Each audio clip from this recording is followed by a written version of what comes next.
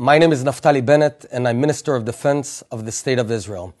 I want to share with you the single most important insight of the entire corona epidemic. The most important thing, more than general social distancing, more than testing, more than anything else, is to separate old people from younger people.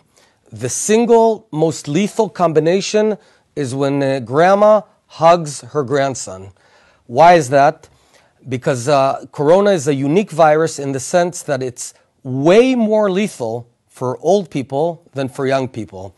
In many countries, zero young people died. Countries that many people died, you have 0% or 0.1% of folks under the age of 30 or 20, whereas old people over the age of 80 and 70, 1 out of 5, 1 out of 7 of them that get the virus die.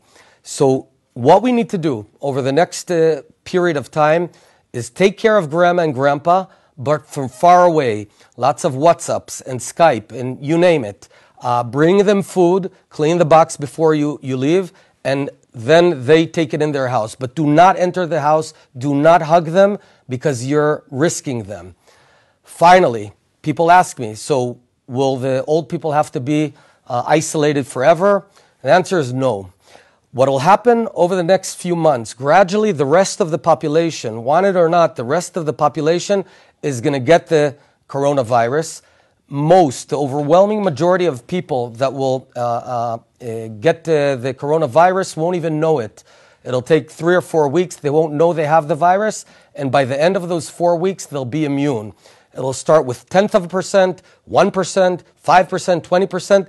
When it reaches just about 60, 70% of the population that will be immune, the epidemic is over, and then grandma and grandpa can come out.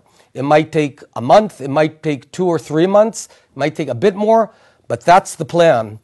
Good luck, take care of grandma and grandpa, don't get near them.